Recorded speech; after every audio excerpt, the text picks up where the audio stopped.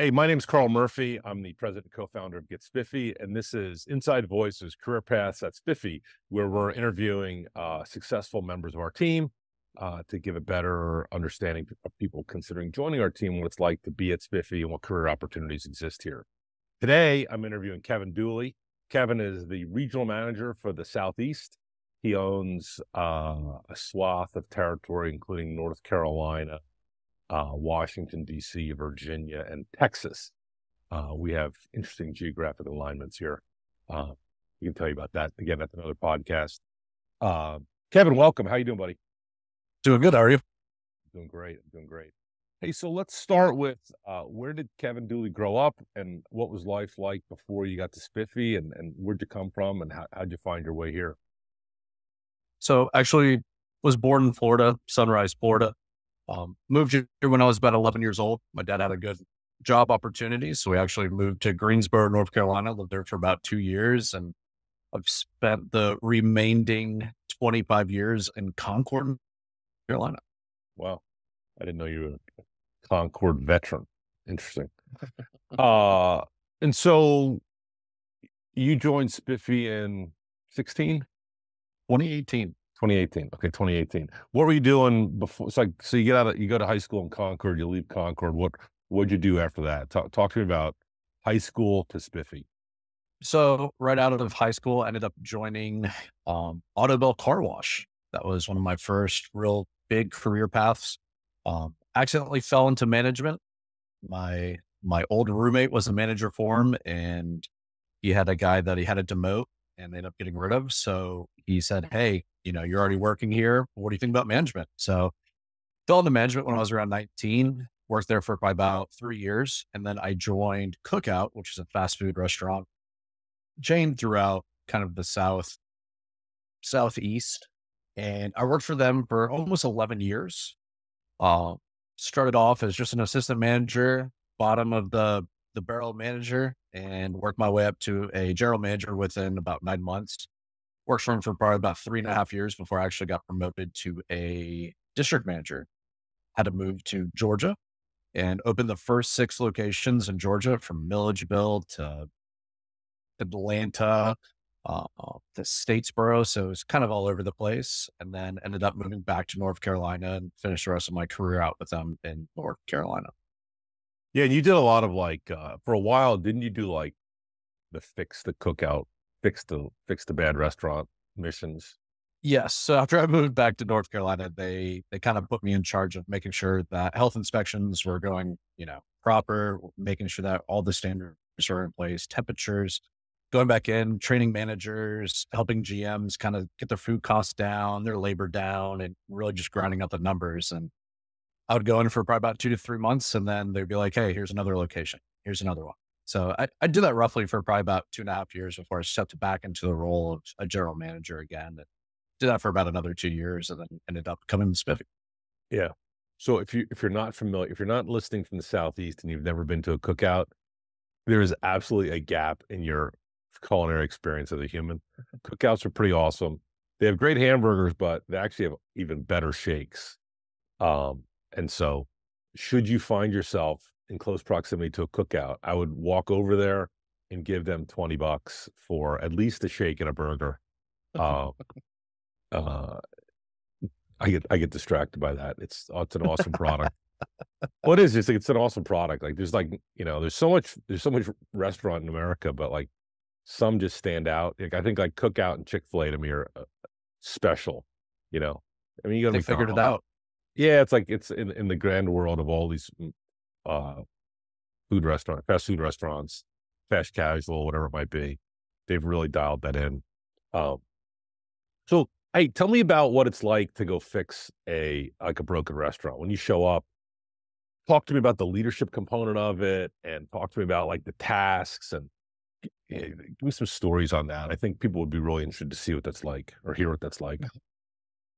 First things first, obviously meeting the staff and really checking out the facility. It always started with an early morning visit before the staff gets there, really see how the managers really set up the place. Mhm. You walk around your coolers. If you tell that there's obviously some old food on the floor, you have stuff that might be out of date by 1 or 2 days. And I will honestly say that their policies pretty heavy when it does come to the actual quality of their product. Right. So, don't get me wrong, meat doesn't sit there for longer than 2 days, and it actually gets delivered every single day. Yeah. So you go in, They grind once their every step they forward, grind their own meat, don't they? Isn't that one of the things that's unique correct? is that they have their own meat packing or not packing? In every state, they actually have at least 1 to 2 facilities, and they have about 3 to 4 assets that they send out every morning starting at 3 a.m. to go drop off meat at every single one of their Yeah, restaurants. if you're not from Spiffy, an asset is a vehicle. It's a van or a truck.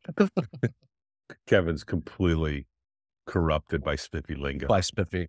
Yeah, Yes. which is awesome. And then once you get in there, you gotta check your product, you gotta check everything that you have going on. And, it's just really feeling the energy from any management position. You gotta feel the energy from your staff. Do these people have fans? Do they want to work for them? What do they like about working for them?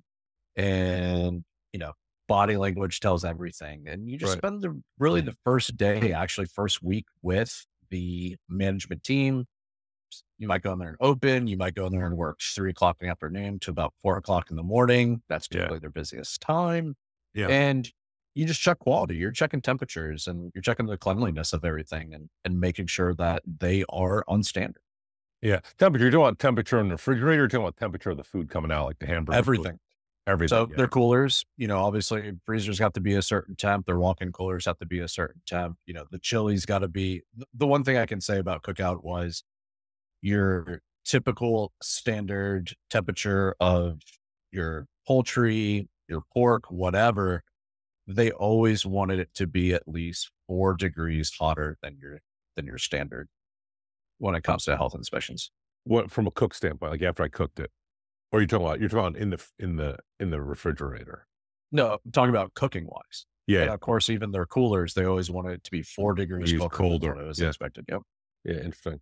Interesting. Well, we have that too. Like, we have generally really good operations at Spiffy, but every now and then a city goes sideways. And uh, Kevin knows this. A lot of people don't. My inspection strategy is to show up on Sunday afternoon because Sunday between 2 p.m. and 6 p.m. is in the best operating cities, it's the low point of your operations. And so whatever that looks like, it only gets better from there. So it's a good sort of baseline. Um, and we do the same thing, right? We look at the cleanliness of the truck. So is the outside of the truck clean? Is the inside of the truck clean?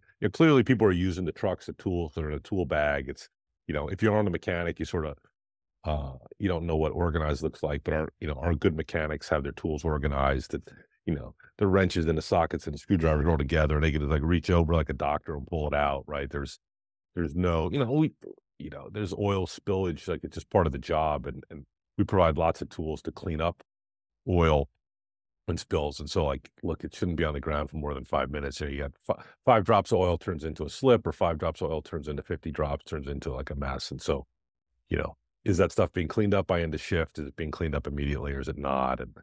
And that, the other thing too, it's interesting you say, like, you just look at people, do they have a spring in their step? They make eye contact with you. They come in, I walk into some place and I get high fives, right? Like, hey, Murph, what's going on? You get a high five, right?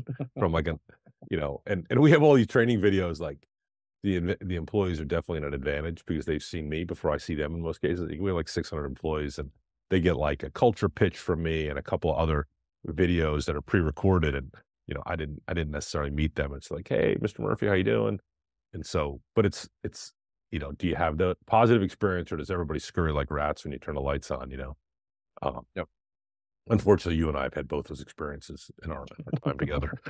Um, okay. So you're a car wash guy turned fast food restaurant, workout area manager, district manager, problem solver. And then you come to Spiffy. That's right. Right. You came to us from Cookout, right? Yes, sir. And so what attracted you to Spiffy and what was that like at first? Because you got hired in to be the GM of Charlotte, right? Correct. Honestly, looking online, I was actually searching for jobs for a while. I will say I was burned out, working 13, 14-hour days consistently. And your days off start at 6 o'clock in the morning and you have to be back at work the next morning by 6 o'clock a.m. Right. You spend the whole day so you spend the whole day doing laundry and sleeping, right? sleeping. Yeah, pretty much. So I just needed a better lifestyle, Right. and, Because you were and married at that I'll point, right? You were married? yep, Yeah. married. And I will definitely say my wife kind of like nudged me a little bit, maybe a foot to the chest. Hey, get out. And I found Spiffy, and I always loved the car wash. And I remember, heck, even interviewing with you, I brought up, car wash lingo of cars per man and your chemical costs and everything else. And that's just always something that stuck with me. And once I went through the interview process, I thought it was really good. I remember Chris Cerati, Scott Crissell, the original team interviewed me, all the GMs, and then I made it through a couple older VPs back in the time, and then I made it with you. Um, and I wouldn't turn back. Yeah. Yeah. Well, thanks for joining. You've done a great job for us. So, so what was it like coming into Spiffy, like on, day one, week one, month one? What were your memories of that? And what were, sort of the lessons learned from that time period for you? It was a shock. I remember training in Raleigh for 2 weeks, and I know that Charlotte needed help, and there wasn't really much leadership there. Right. So I remember showing up first day. I remember the first person I met was actually Chris Marshall. He was standing at the door waiting for me to come in. Right. And he said, "Hey, we need to write next week's schedule." And I was like, okay, like that's a heck of a way of an introduction. And he gave me a quick tour of the shop and everything else. And, coming from cookout, I was used to working those 12, 13, 14-hour days. Right. So And Chris was the supervisor in Charlotte at the time, right? he was a technician. He was a technician. He was a Okay. technician. And, you know, I remember he said, "Look, I'm going to shadow you for your first couple of days. I want to make sure that you're good to go. I want to introduce you to the team." And I said, "I really appreciate that." Because the other manager happened to be off. And I just remember showing up, back in our heavy RSL days, we'd show up at 6 o'clock in the morning, sometimes 5:45, to make sure those techs are getting in there and getting out late. And Mhm.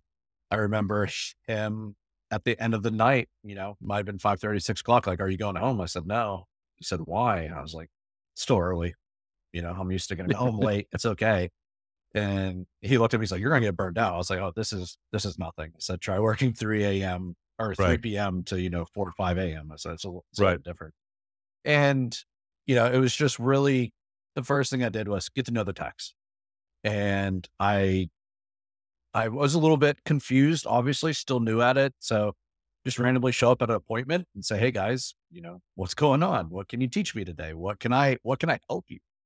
Right. And, just going in and really meeting the techs, I would say after the first week, after the first 2 weeks, and just started following in, and then, getting used to the different system of RSLs. And, back then, of course, we didn't have high volume oil changes and everything else. So it was mostly consumer washes, making sure you were taking care of all the RSLs, and you barely had any B2C business. I remember B2C business then was, a couple $100 a day.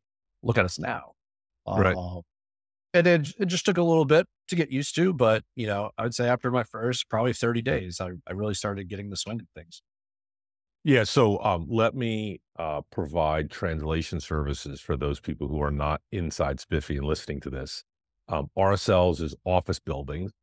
It's an acronym that stands for recurring service location, and we built this whole system around how to identify um, different parts of what you as a non-spiffy person would consider an office building, right? There's parking lots, there's client office buildings. We have these little mailboxes where we would exchange keys with the customer securely. Um, there's wash sites and there's places we can't wash, and so you could imagine, a lot of office buildings, especially in the southeast. There are these suburban office parks that are, you know, 3 to 5 story buildings that are like 200,000 square feet. There could be 1 to 20 in an office park, right? And we would contract with the property management team to be approved to service them, and then we would go introduce ourselves to the tenants, and then some places we could wash, like if there's 20 buildings, you couldn't generally wash at 20, you could wash at sort of like 5, and you had to figure that out. And so we built this whole system around it, and we called this RSL management system, and it integrated with our software. And so, Kevin's old school about that. He was there when we built it. So there's a lot of blood, sweat, and tears in that system. The other thing is so our lines of business. So Kevin talked about high volume oil, B2C. So we have consumer business, right? That's B2C. That's we go to your house, right? You're like one person, you live in a neighborhood. We come out and clean your car, detail your car, change your oil. Then there's RSLs where we actually service consumers at their office building, right? And so that's like it's like B2B to C, so business to consumer. And then there's straight up B2B or fleet business was what we call it. And around 2019, we started doing a lot of fleet business and what we call high volume oil. It's not actually high volume oil; it's high volume oil change, or it's a lot of cars, right? So when the technician shows up, there's basically just like a parking lot of vehicles that need service from us. So they basically drive one place, they get there in the morning, 6, 7, 8 o'clock, it varies, and then they're there all day for their 8-hour shift, and they're generally changing oil, inspecting tires, sometimes putting tires on mobily. They could be doing detailing, they could be doing cleaning. Now we do a lot of maintenance. I mean, you can be doing brakes, alternators, batteries, and we do we've done transmissions in the field. And so there's this whole range of stuff, backup cameras, side mirrors. Like if you can imagine a delivery van, look at them driving through your neighborhood. I'm telling you, like once a day, one of them is banged up a little bit, and it's going to land in front of one of our technicians or one of our competitors' technicians, and they're going to get it fixed because those brands that are doing delivery for you, they don't want those vans to be beat up. One, there's a safety component to it, like they need side mirrors to drive safely, and then two, it just if you're a company, right, you don't want all your trucks to look like they've been through a demolition derby, and certainly some of them do. So that provides a lot of business for us. So we talked about RSLs, B2C, business to consumer, high volume oil. And I think if you're a recruiter, you're an employee or a potential person joining our team, those things are important because, when you first come to Spiffy, and correct me if I'm wrong, Kevin, this may have changed. It's really not something that I spend a lot of time with today, but we like to put a new technician in a single line of business and to get them good at that, right? So it's like if we're going to hire you, into a B2C route, like, we're going to hire you to go to Concord. You're going to drive from our warehouse to Concord, every day of the week. You're going to drive to North Charlotte to the communities that are up there, and you're going to serve consumers every day of the week. And you're going to do wash, detail, oil change, those sorts, whatever our consumers are buying from us. Because then, and it takes probably 60 days to become really proficient. And we train you in 2 weeks. And then it's sort of like 2 weeks, you're like sort of an apprentice, sort of under the microscope of the management team. And then like month 2, you're really building your skill set up and you're getting efficient. And really by about like day 60 or 75, you're like in the groove, right? And you sort of got it down. You've seen a lot of different types of vehicles. You've sort of seen every problem you might have, whether it's dog hair, vomit, scratches, whatever those things might be, right? Is that an accurate description, or am I making those things up? No, very accurate. Okay. Okay. So you showed up at Spiffy. You met Chris Marshall. Interesting side note. Chris Marshall, so this is 2018, right? You joined? Is that right? Yes, 2018. Sir. So Chris Marshall, the technician, 2018. He's now area manager of our largest city by dollars, right? He runs Atlanta now. So we're going to interview Chris later in the series, but he was a technician in Charlotte, became a supervisor in Charlotte, right? You promoted him and trained him. And then he went to DC, right? Spent a year or two up in DC. Went to Washington, DC. Spent about a year and a half there. Yep. Opened up our DC market for us.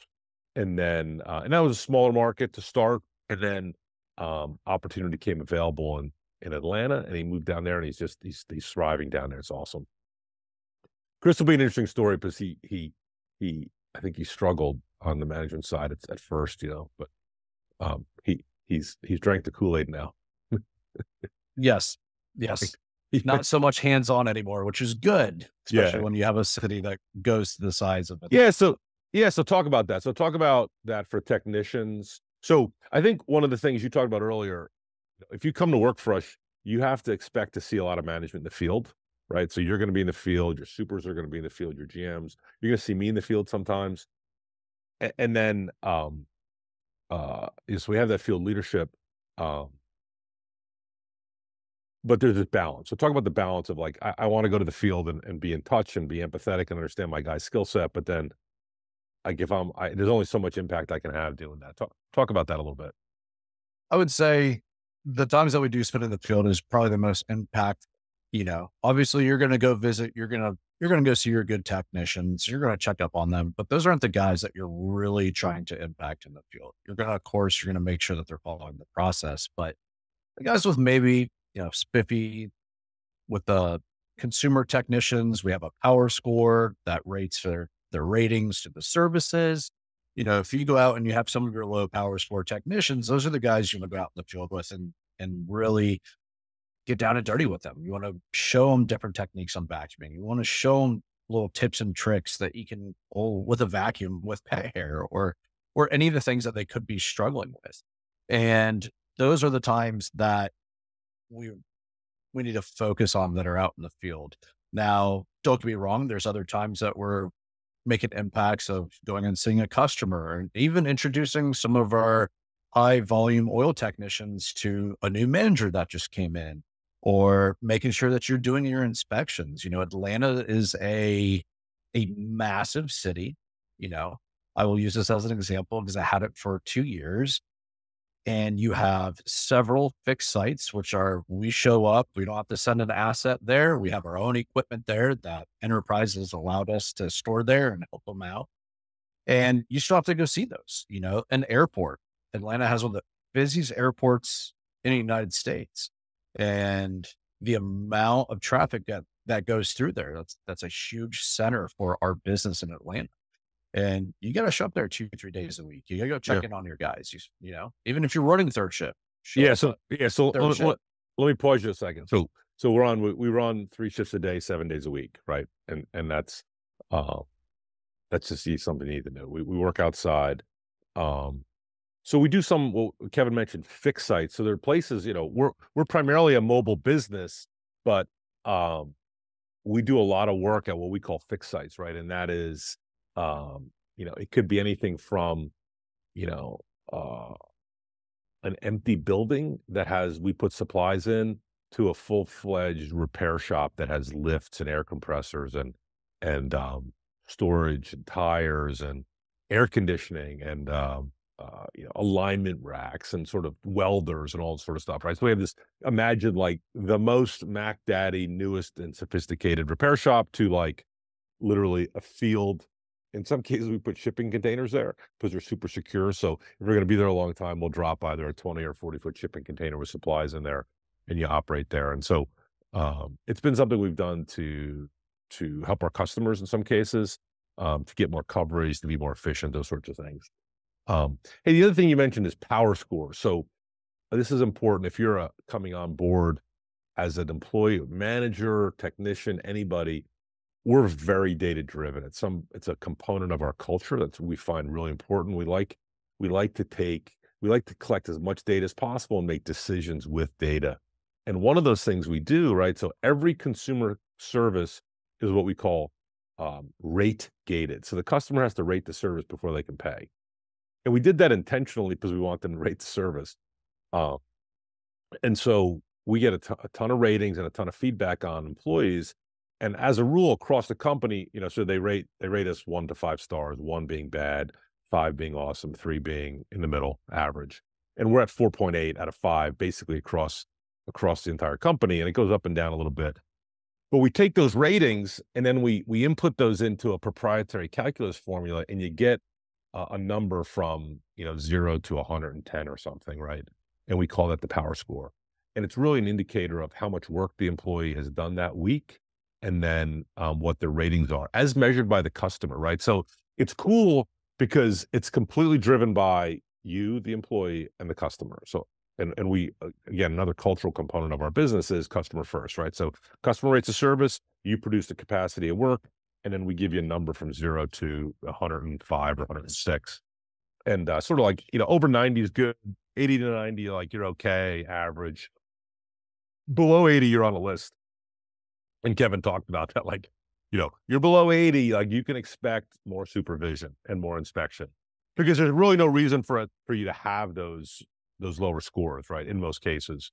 So we want to, and Kevin talked about, like, we have employees that, so every one of our services has a time spec, right? So, our Spiffy service is like, call it 60 minutes. We have some employees that can do that service in 30 minutes and get 5-star ratings. And we have employees that take 90 minutes to do that and get 3-star or 2-star ratings, right? And it's almost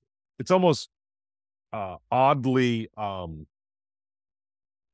it's an odd sort of illogical fact that the employees who take longer get lower ratings. Like, you'd think the more time you get a better rating, but it's really indicative of they don't really know what they're doing. They don't know how to use the tools.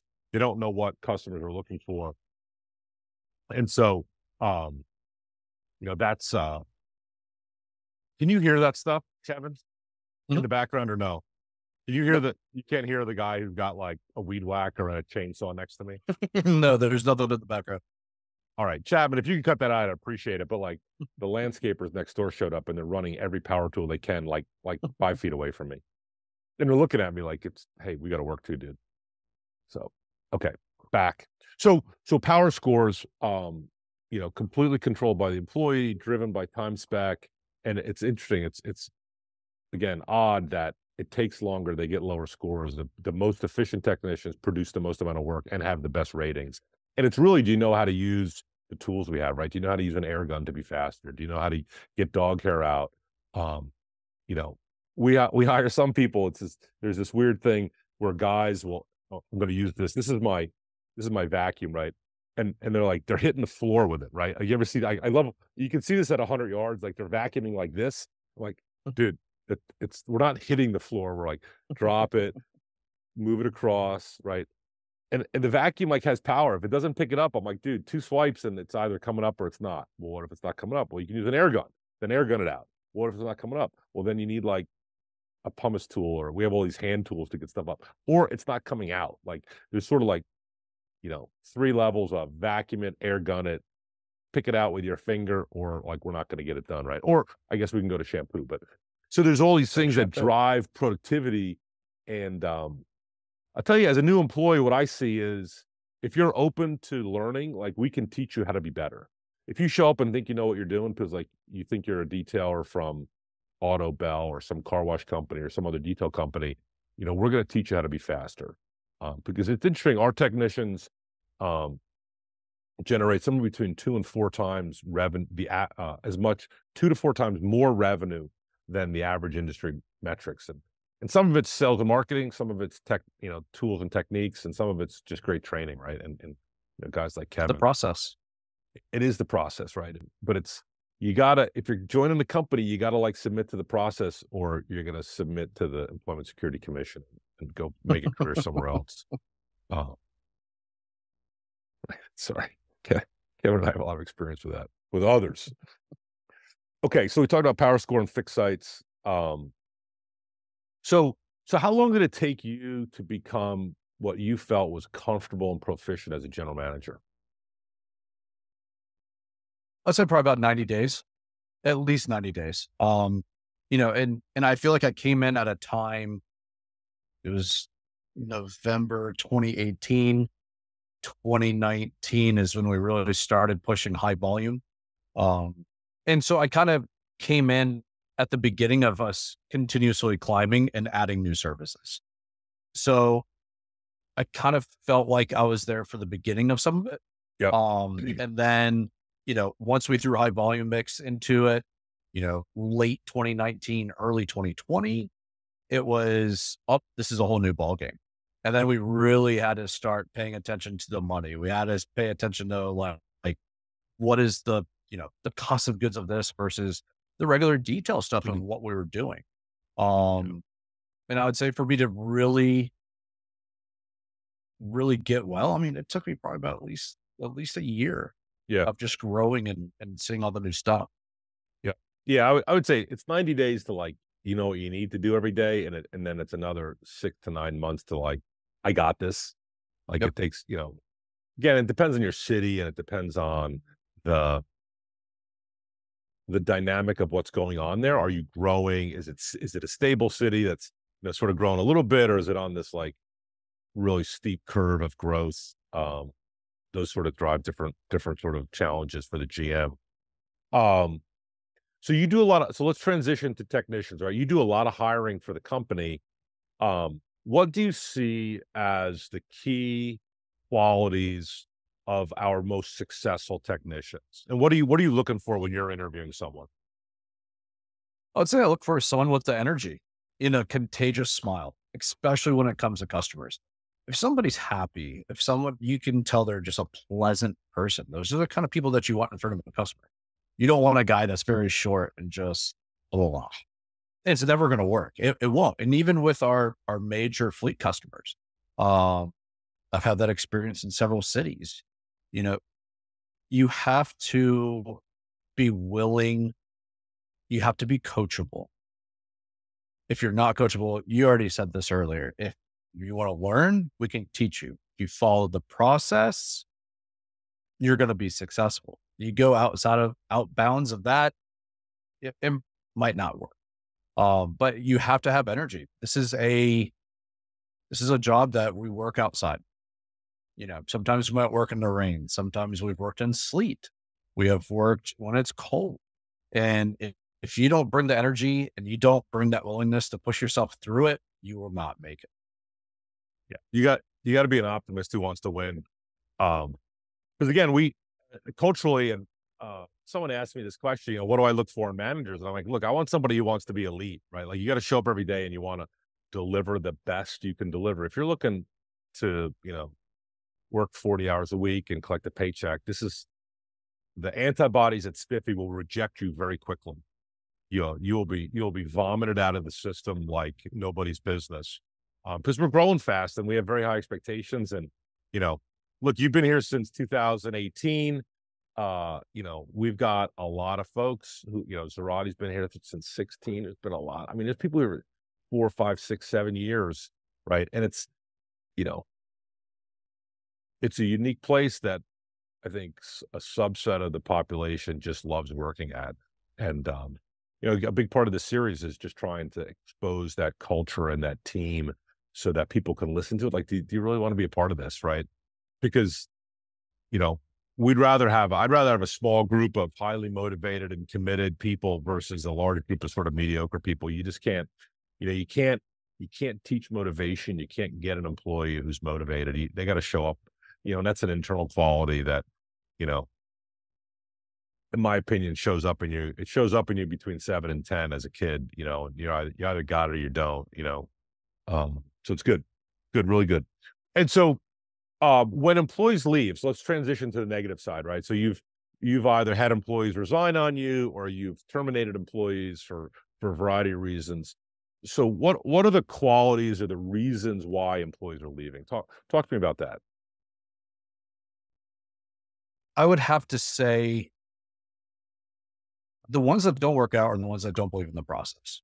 They don't believe in washing the cars, doing a carpet shampoo the Spiffy way, doing a high volume oil change with a red bin, using safety jacks. The guys that take the shortcuts, like you said, are the guys that take a little bit longer, but they don't have the best scores or they don't have the best track records.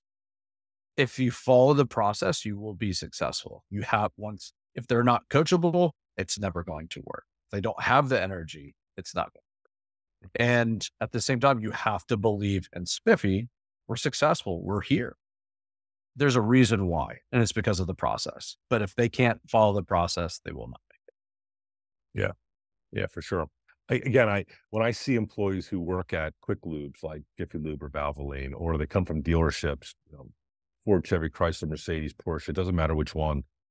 I'm like, look, you have like this basic knowledge, but we're going to do it a certain way. And you got to sign up for our way, or don't even come on board, because we're not going to, the system is not designed to let you audible and make it up. Like we need your hard work and your focus on our process, um, because we're mobile and because we have different technology, from a standpoint of, we suck oil out. We use these airbag bladder jacks versus hand jacks, floor jacks. We have our own software, and it constrains you in a way for a reason, right? So we can track the services we provide. Our customers love, we provide all its accountability, right? We provide timestamps and geostamps and photos and videos and measurements and all kinds of, and we just keep adding more of that. And it's what differentiates us, and it's how we acquire and win business. And you just have to do the whole process. You can't do part of the process. You can't choose your way today and a different way tomorrow. There's so much tracking and supervision of you today, with our technology, that if you're not doing it, we're going to get on your case, and then you're either going to like get tight and follow the procedure, or you're not, and we're going to ask you to go somewhere else, because it's what we sold the customer, and it's what's the safe operations and all that sort of thing. And so, um, it's critical. Okay, good. Um, so tell me, what's the best part of your job today? Your job as regional manager. I would say, and this goes for probably the past couple of years, is just really working and developing with my team. Yeah, I would say from where my team was 2 years ago to where they are today, yeah, I have been a part of the growth of several: Chris Marshall, yeah, Damon Ravel in Raleigh, Juan, my new yeah, supervisor in Charlotte. It's just, yeah, I had the opportunity. Spiffy gave me the opportunity. yeah, We're giving other people the opportunity. yeah. I'm sure you won't mind me telling the whole world this, but most of my coaching to Kevin is like Kevin doesn't need your help. Stop calling him. Go solve. You have a whole host of problems in other cities. Leave Kevin alone. Okay, you've done a great. I'm sorry, Chris Marshall. Yeah. Hey, stop calling Chris. Chris is good. Leave him alone. Like he grew up and left the house. He's flying on his own. Let the bird fly. I think at one point I found out you were in Atlanta. I'm like, dude, what are you doing in Atlanta? You don't own that anymore. Well, Chris asked for some help, and I thought I'd come down. I'm like, expletive, get your expletive back to Charlotte. I think, but it's the plus side is it's nice. I think there's an enormous amount of teamwork across the management team, right? And Yes. all the folks we talk to have um have spoken about that, and I think it's a reason that keeps people here. And so that's good. Uh, but again, it's funny for you. Like, I think they're all like your little brothers, and you don't want to you always take their phone call, and you always come to help them, which is, if those are the problems I have, those are good problems to have, I guess. Um, what's the hardest part of your job today? I would say, with the current state and the direction that we've really been pushing, I would say, late last year to this year, is just getting everybody to understand the big picture. And sometimes the big picture could be the smallest things. It's the van maintenance. It's, gut checking your technicians at the end of your shifts. If we can promote our systems, our process, as much as we do, we should promote what's the word I'm looking for? Uh, our culture. Get the culture more out there. You Yeah, know, Look, it's a business, but we can help people. We've seen a lot of people grow. But we've seen 18-year-old kids that come in here, no job experience. And these guys are monsters at an airport, slinging 20, 30 oil changes in a day that they've never touched oil before. But this right. is something that we're impacting them with. They gain our loyalty. Let's keep it up. How can we make those guys better? And if we continue to make those guys better, that means we're going to get better, you know? And it's just, that's the big picture. What are we doing to affect not only tomorrow, but how's this going to affect us next month? How is this going to affect us in July? Sure, it's only May, but we really need to start planning on that. Assets, how many more employees do we have? What's the weather? And we got to stop looking at it as just a day-to-day thing. And we really got to start planning on the future. Yeah, I'm glad you mentioned that. I think one of the things I'm going to do is a Carl only spiffy culture introduction. I think it's good to update it. Again, the one that I have for training it's a couple years old. It's tight, but I think it's something that it's worthy to redo and sort of use new examples of. Um, Interesting. Um, so what questions do you have for me? Anything? Did you see Spiffy being where it is today when you first started? Yeah. Um, uh, I'm I'm going to give you a short answer and a long answer. But the short answer is going to sound arrogant, and I think it really needs some perspective. So the short answer is yes. Um, I'm surprised that we got there. And so when you start a company, right? You either as an entrepreneur, you're either you're and no dog, nothing down about an ice cream shop. Like, you buy an ice cream shop, it's doing 300 grand a year, it makes 10% margin. You work there, it makes 30 grand. Like, you know, maybe next year it does 320 grand, right? And you make $32,000 or something, right? Um, Scott and I started with a very big vision to create the Amazon of services. Like, we saw, so this is back in, so think back to 2010 to 12. Really, the idea for Spiffy came out around 2011 or 12. We incubated the idea of digital technology-enabled mobile services out of the car washes we owned. And then, it was like a funny story about how we ended up creating a different company. Um, but we did, and then we launched Spiffy in 2014. And, you know, when you go when you go raise outside money, like, people don't want to invest in small ideas. They want to invest in big ideas. So if you're going to choose to go and create an investable high growth business, you need to have big ideas, right? You know, again, no one wants to give you $1 million to build a $10 million business. They want to give you $10 million for $1 billion business. And, um, so Scott and I, again, we were data driven back then. We're more data driven now. Like, look, this whole industry is so not modern, and it's not modern from the customer side, right? It's not mobile and convenient. Like, you got to go to the Jiffy Lube, or you got to go to the dealer, or you got to go to the car wash, and we saw things like Uber and Lyft coming on the market, and we saw people deciding to pay more for convenience. And so, like, look, I mean, the automotive industry is like $400 billion. It's like huge. And so, look, we get 1% of that industry. That's, you know, 4 billion in revenue. Like, that's a pretty big 1%'s a lot of this industry. And so we felt like it could be huge. Right. But then you got to, like, it's like the elephant. You need to start eating. How do you eat the elephant one bite at a time? Right. And so, we started our first vision was, one cost, the initial thesis was we want to acquire and serve one customer for one car, one service at their home digitally. Uh, and we did that in 2013.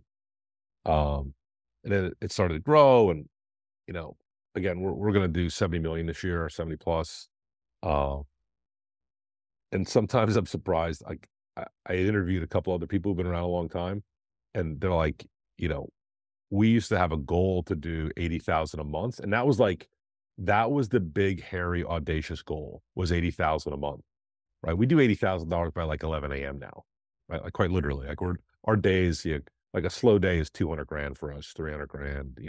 And and we track this stuff by the hour and the minute. And so, like, we look, what time when did we get to 100? And so quite literally, it's like by 11 or 12 o'clock, we've done 80 grand for the day.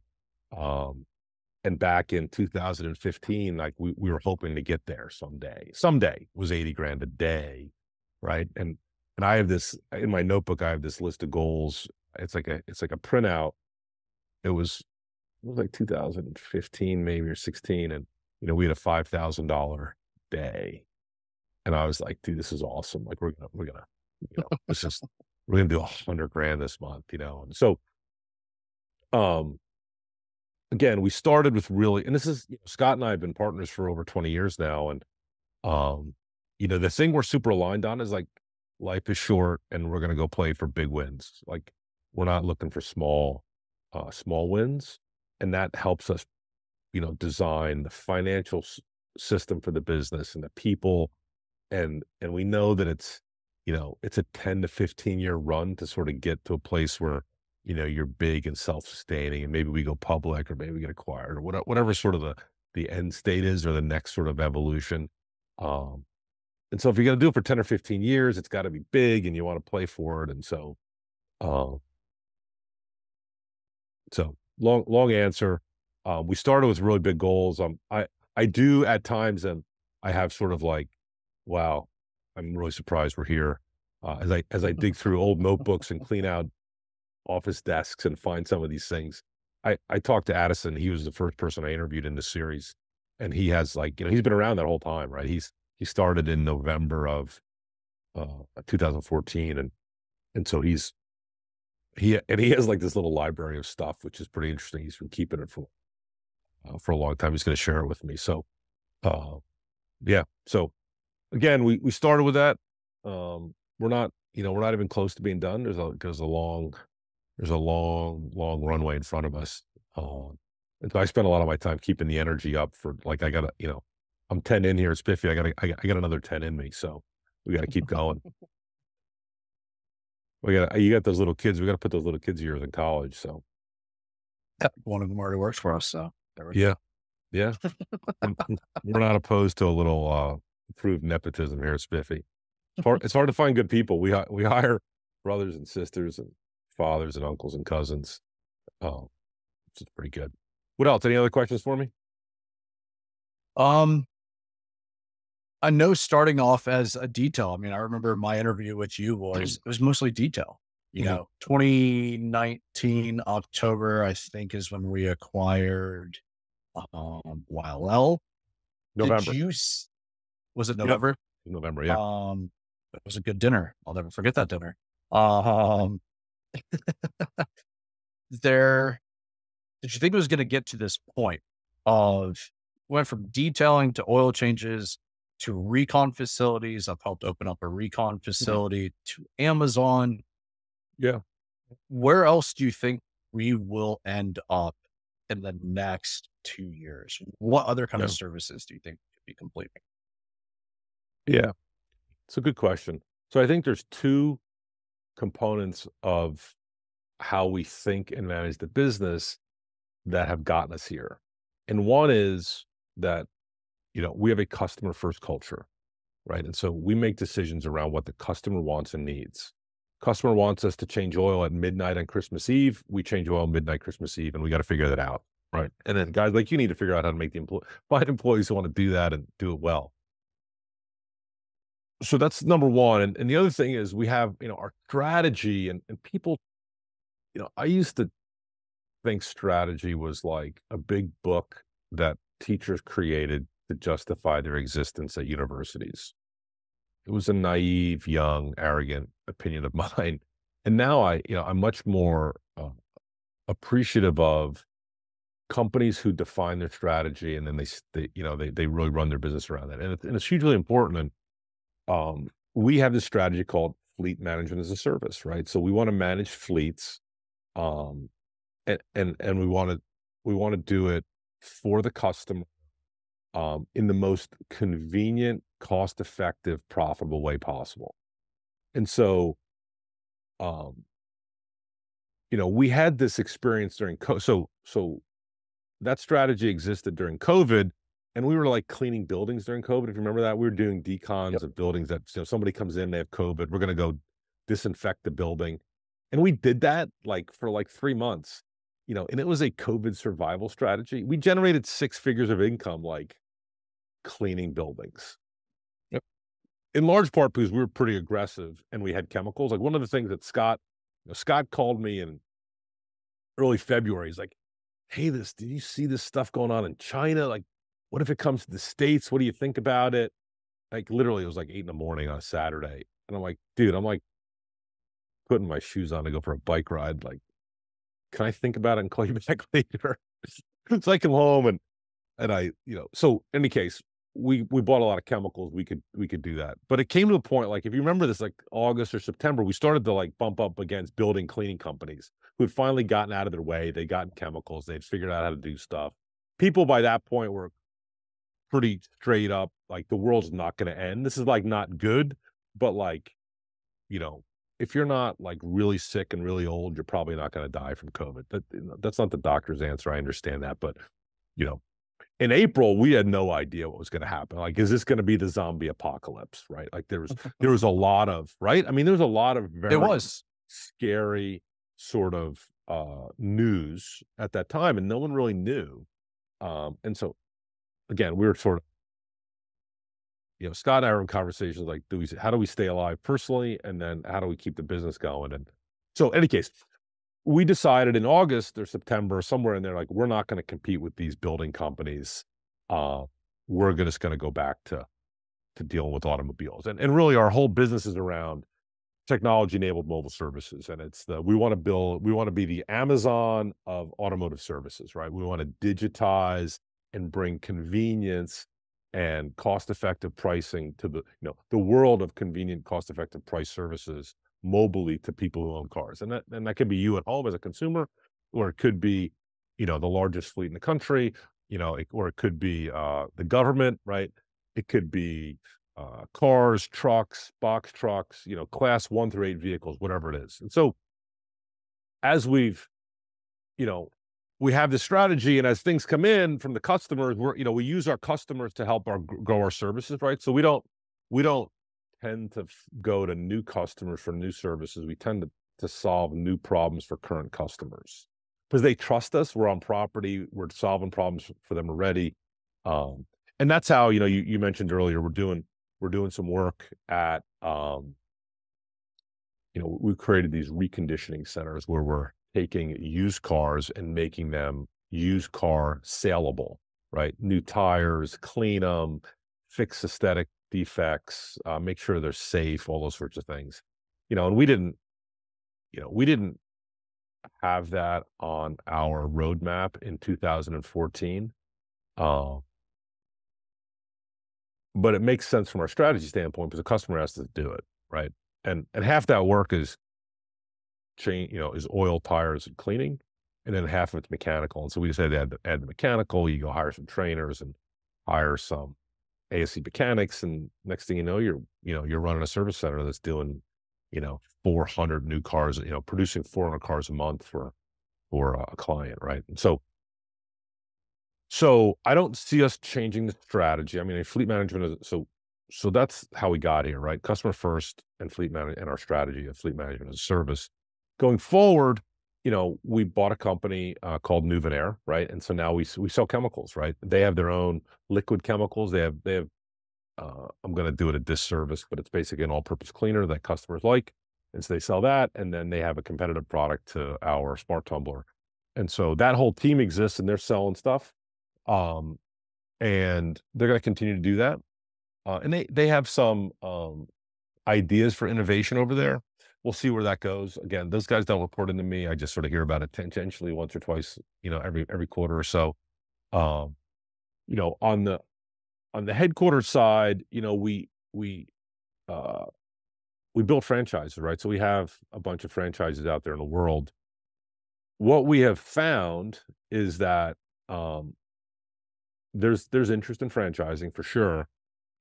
There's equally or more interest in what we would call white label services, right? And so we take the technology and the software that we use to be successful mobily, which allows us to generate 2 to 3 times the revenue per day of our competitors. And we license the software and the technology to customers, right? And so we're doing that in a lot of places today. And I think over the next 5 years, you're going to see software become a much bigger part of our revenue. Um, right now that's not something you sell particularly. I guess, somewhere down the road, if you wanted to get out of your regional manager job, that could be a part of the world you move over to. Um, and so, but I think the biggest change is, 5 years from now, we're going to be selling tens, if not hundreds of millions of dollars a year of software. That would be my prediction. And we're still gonna, we're continuing to grow our service business. I mean, the service business is not going anywhere. Um, it's just as we look at, what does the clients want across the world, and you know, every dealership in the country wants to go mobile, but they don't want Spiffy franchising. They want the guts of our trucks and our software, because that's the secret Yeah. sauce that makes us successful. That no one else has today, as far as I know. None of our competitors even have it. They have like these cobbled together email scheduling things, but the secret sauce that allows you to run your business at the profit margin and revenue multiples that you're running it, they don't have that, and that's the future Scott and Ryan Ead and Connor are driving. I think that's probably the biggest Yeah. difference you're going to see 5 years from now. And then again, I think the service business is going to get bigger. We're going to service um, more and different types of customers. I think we will um, put more effort into servicing consumers. We service consumers today, but we don't really hunt consumers like we hunt fleet. They sort of call us and we service them very happily. But you were around when we were hunting consumers and looking to Yes. like add them in, like herds of cattle. We wanted to add them to our ranch. And I think that'll come back at some point. Uh, we're still, most consumers, I'd say people in the automotive industry don't realize there's still a lot of long tail effects of COVID in our industry. The cost of new cars, the cost of used cars, the convenience components of service, the rise of things like Carvana, uh, and ACV auctions and the changes in those worlds. And so all that stuff it's really just starting to get traction now. And so I can see that a lot of those trends of digitization and convenience really accelerating. And then we're like super well positioned to just, scoop up all the opportunity there. Well, good question, Makes dude. sense. That was like a Thank you. 10, that was like a 10-minute. So warning to new employees, I can talk a hungry dog off a meat truck. So be careful with the questions you ask me, especially when you start talking about Spiffy. I got lots of thoughts. I've been here a long time. All right. Hey, this has been a great time. We've been at it for about an hour. I want to thank you for your time.